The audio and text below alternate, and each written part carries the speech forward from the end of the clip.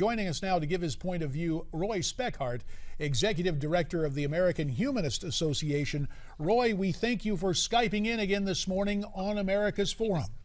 Happy to do so. So, Roy, give me your perspective on why the words "under God" should be removed and why people should sit out saying the pledge in protest. Well, one of America's founding principles is that of religious liberty.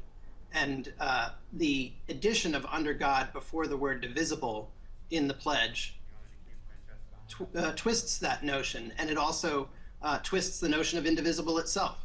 And so in order to fix the pledge, we need to take those two words out. When we do, then it'll be something that everybody could stand up for. Roy, you put out several YouTube videos detailing how the pledge, you say, discriminates, and have a webpage dedicated to your cause. Can you tell us what's the reactions been to your campaign so far? So far, we've gotten a number of positive reactions, some negative, but we've gotten kids writing us saying that they've already experienced bullying from having sat down and exercising their right not to say the pledge because they didn't want to say those two words.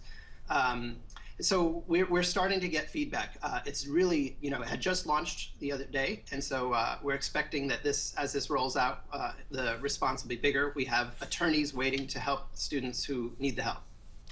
Roy, it is true that our Constitution says there shall be no religious test.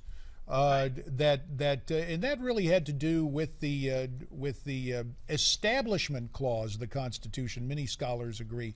Are you maintaining that the mere mention of God in the pledge essentially establishes a national religion? Well, what I would say is that it really discriminates against a group in our society. It violates our equal protection laws, which is more of a 14th Amendment question. But yeah, I mean, this is something that by putting that "under God" in there, it discriminates against a huge segment of society. Yeah, we're a minority, but we're a very rapidly growing one. Roy, being from the UK myself and having not grown up saying the Pledge of Allegiance, I'm wondering what your take is on what exactly the Pledge of Allegiance means to you. Well, I think the pledge is an important instrument of, pledging one's loyalty to a country. And I think that it's something that kids do every single day in classrooms for year after year of their entire public school experience. And that's bound to have an impact, even if the one experience one day doesn't, over the years it will. And so I think we have to take it seriously. Roy, you've started this campaign now, and I think it's important to take a look at what perhaps may be an unintended consequence.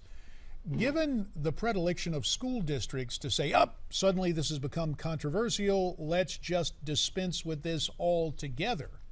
Right. Is there a danger that we throw the baby out with the bathwater, that the absence of a mention of God or the controversy surrounding it will lead to any number of school systems just going, okay, we will not say the pledge? Right. I think that that's a realistic possibility. It's not something that I personally want to see happen. I'd rather see it corrected. But I think you're right. I think that there's some evidence of this. If you look in liberal towns in New England, you see some of them have already stopped using the pledge as part of their daily practice. And so I think that there is some danger of that. And I hope that the move to correct it is swift. Well, again, you just touched on something. We have about a minute left. Okay. And I think it's important not to divide left versus right, but right versus wrong.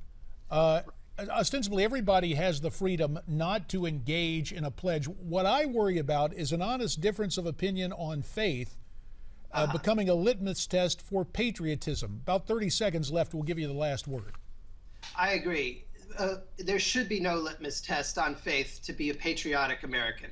Non-theist people like Pat Tillman, they are patriots too, and we should remember that, and we should make sure that we don't inadvertently create religious litmus tests for patriotism. Roy, we appreciate your time this morning. We'll continue to monitor this debate as it goes on, and it will go on as assuredly as the pledge being recited in classrooms. Your take on this, why don't you tweet us your thoughts at Newsmax TV, #America's Forum. Back right after this.